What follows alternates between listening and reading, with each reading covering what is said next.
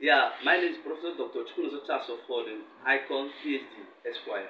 Actually, I'll be discussing the African history of policing. You know, white people have taught us in school that policing came from their side.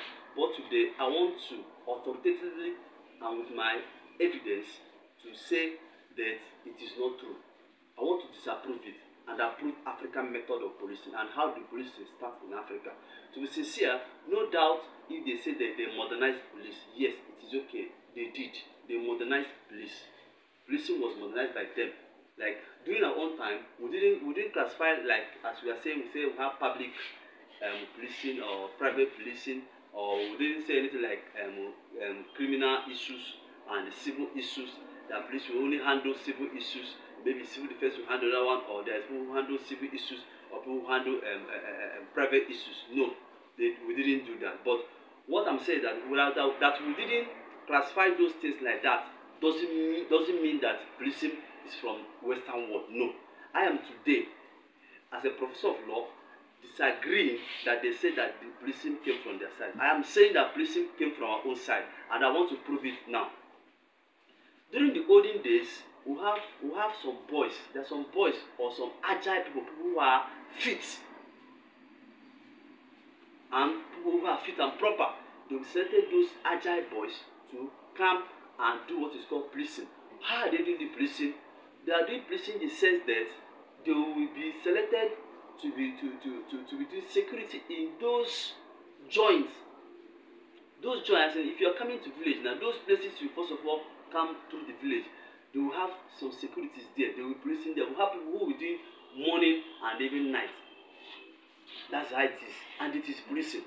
Doing security and doing policing. Apart from that, if they have issue, you see, contact them. If your child is very stubborn, you still contact them. That is policing during the olden days. In my own town, which is Anambra State, no need to precise, no need an government. So if you want to go and verify, you can still verify and know what I'm saying is true or not.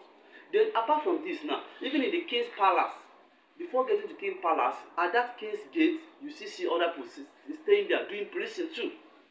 If you still go inside the palace, you see also other people say there doing policing. Before you get inside the palace, you see other people again still doing policing. And this is how it has been done. And if there is any battle, the first people that will meet the battle is people from the what was it called, boundaries, because there are some agile boys they will even send to that boundaries to them to policing. If there is any issue, they will let them know. So this method is equally called policing. Then another thing is that before you could be able to come and conquer, you must first of all conquer those people in the boundaries, all the whole band, not just one. If the village has maybe 3 boundaries, those guys will be there, different places.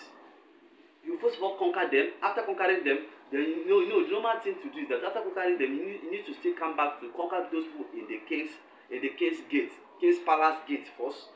Then before moving inside the palace, you need to conquer them. Then before getting to the king. So this is how there have been places in most of the town in Igbo land, especially in Anambra State to be precise. So I'm trying to bring these evidences to tell the whole world that watch this YouTube video that policing starts from Africa. And this thing I'm talking about started as of over 2,000 years ago. It has been long started. They have been doing this policing. But the only thing I'm still saying authoritatively is that the policing was not modernized by Africa. It was modernized by Western world. But policing starts from Africa, not from Western world. Thank you. I still remain Chukwunoso Charles Ofodun, PhD. Please kindly subscribe, comment,